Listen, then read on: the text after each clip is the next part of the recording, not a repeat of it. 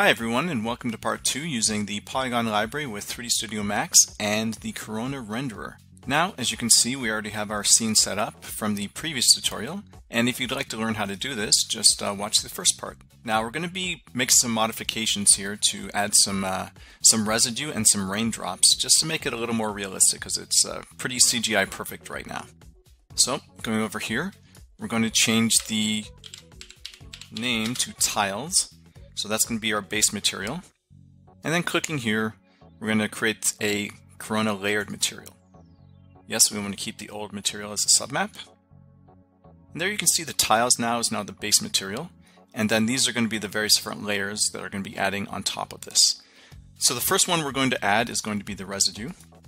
So I'll click this, create a Corona material. And I'll just name this residue.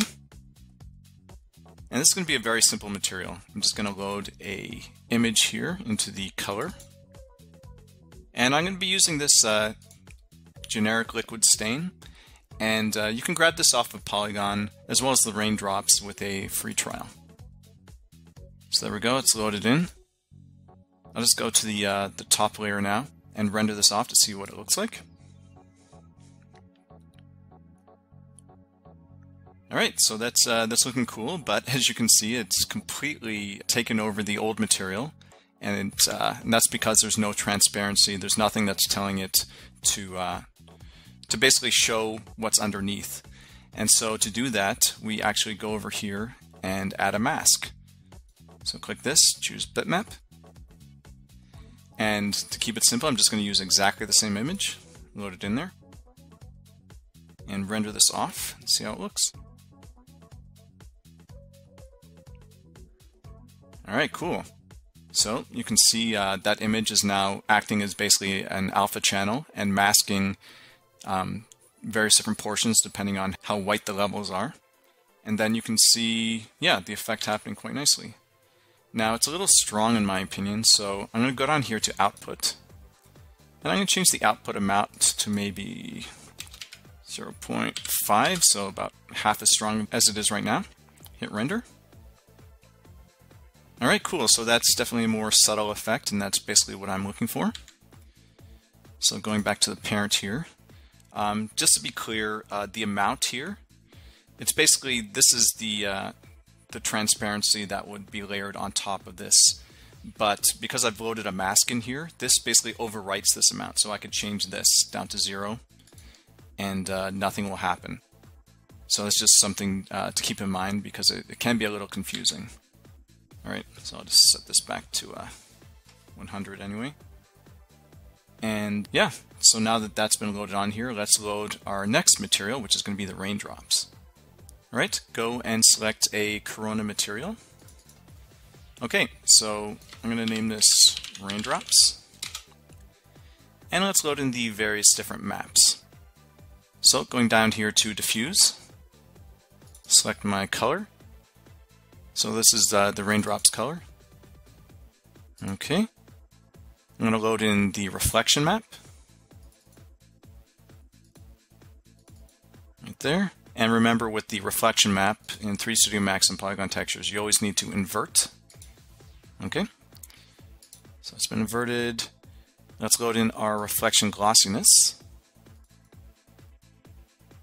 And that's the gloss map right there. And then the only ones left are the normals, so click bump. And remember, we're going to be loading in the Corona normal.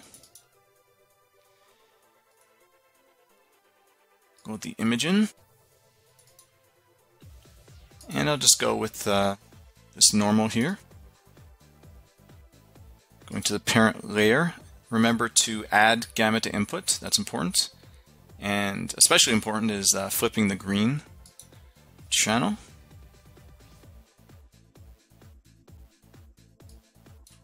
And let's just load in the displacement map as well. It's not really necessary for raindrops, but it's still pretty cool, so I'll just load in displacement 16-bit. Alright, there we go. So this material, the basics of it are complete now, so let me just render this off and see what it looks like. Now, of course, this is going to overwrite, because there's no mask, the other materials. and it's not going to look very impressive. As you can see right now, we're not seeing much at all. Okay, and part of that is because, actually a large part of that is because the reflection hasn't been set yet. So make sure to set that to a value of 1. Okay, render again, and now it should at least be shiny. We'll see the raindrops appearing. All right, now the most obvious thing is that these raindrops are gigantic at the moment, but we will deal with that very shortly. Okay, so before I do anything else, though, I'm going to go over here and mask this out because we want these raindrops to be cut out. So going over here to mask. Okay, so we're going to be using this first file here, which is called alpha masked, and it's basically just a PNG image with the alpha channel built into it already. And then very simply, we just go down here to mono channel output and change from RGB intensity to alpha. Now let's give this a render, see how it looks.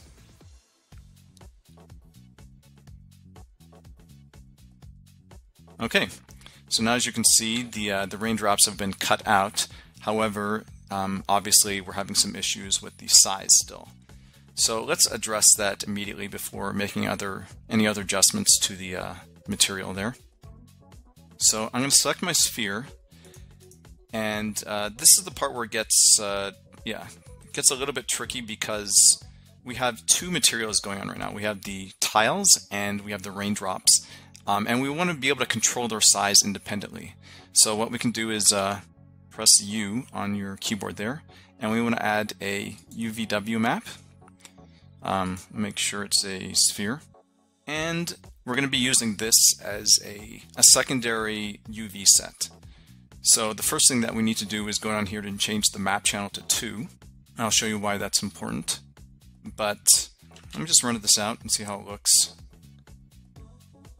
Okay, so it's looking the same at the moment, and that's because we need to make some adjustments. So, for instance, going back to the raindrops here, we need to now adjust the raindrops so that they match this map channel value here. Okay, so in order to do that, we have to go into each map individually and change the map channel to 2. Okay, so change that to 2, that's the color. I'm going to go forward to the sibling, now to the reflection, change it to 2, to gloss, to, this is the normal, so we have to click the normal map there, change that to 2, go up a level, and then displacement, change that to 2. Okay, so now all the texture maps have now been changed to the second channel there, but there's one that we're missing, and of course that is the mask. So going over here to the alpha mask, I'm going to change this to 2. Okay, now, assuming that this is all set up correctly, going back to my object here, I can now change the tiling here.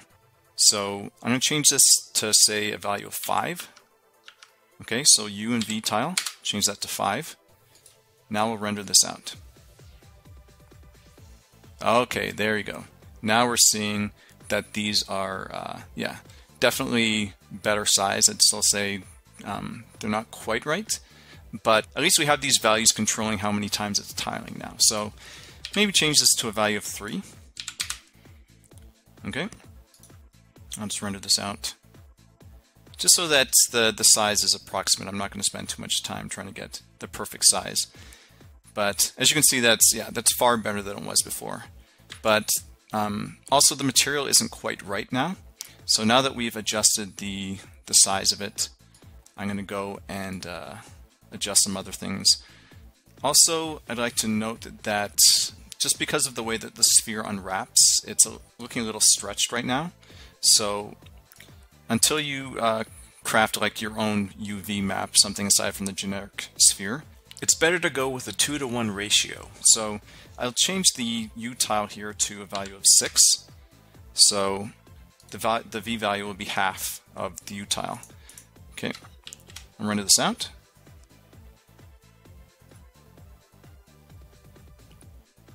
Okay, now the texture is looking correct. It's no longer stretched.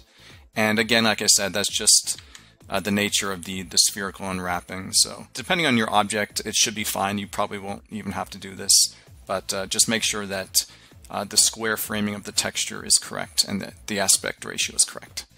Okay, now going back to the raindrops material, I'm going to make some adjustments to it. And the first thing that I'm going to do is just adjust the refraction. So right now it's not refracting, and we want to be able to see through the raindrops. So we'll set the refraction to level 1. Okay, now down here is the index of refraction. Yeah, it's too complicated to explain right now, but basically for water, the index of refraction is a value of 1.33. Okay, so that's a standard value for water.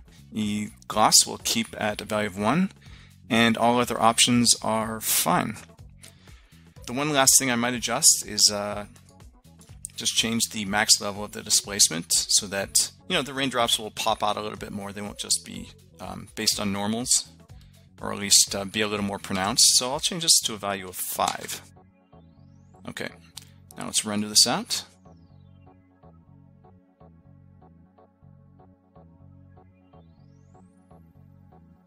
All right, now that to me is looking much better. If I zoom in a bit here, you can see that we're seeing through the raindrops now, and it's actually refracting what is underneath.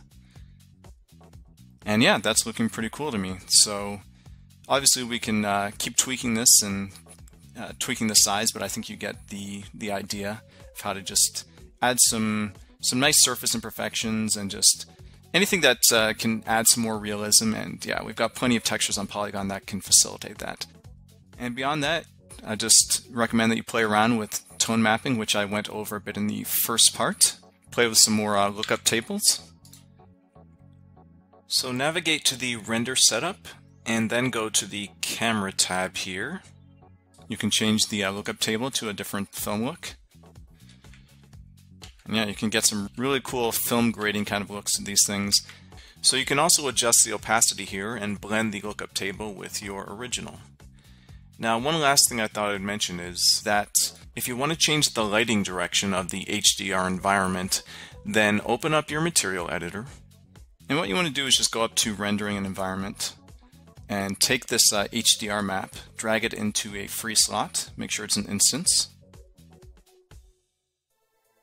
Okay, and now let's say we just want to change the direction of the sun. First of all, I'd go up here to default shading, go to viewport background and enable environment background. And then on the U offset, we just adjust this. As you can see, it's adjusting in the background, so I'll just put it to something else. Hit render and see how this looks. Alright, cool. So it's hitting from the other side, and we're seeing other detail emerging as we're adjusting the light. The residue is a little more obvious from this angle here. So yeah, I just experiment and just play around with these because it's a very powerful way to work, and Corona is just it's a really fantastic render. It's incredibly simple to use. And the results, as you can see, are very fast and professional. So, thanks for watching, and see you next time.